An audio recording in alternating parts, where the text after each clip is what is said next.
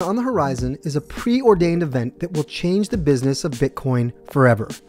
It's called the halving. It will become much more difficult for miners to produce new coins. After the halving, margins will be cut overnight by 50%.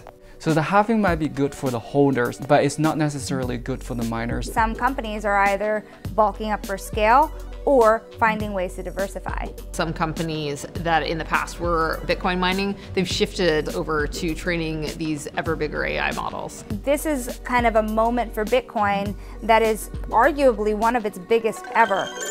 21 million. That is the total number of Bitcoins that can ever exist. And over 19 million of those have already been awarded. The halving is the mechanism designed to create scarcity and control Bitcoin's limited supply. It happens every 4 years, and when it does, all future block rewards are cut in half. The halving is a natural phenomenon in Bitcoin that disciplines the entire market and forces it to become more efficient.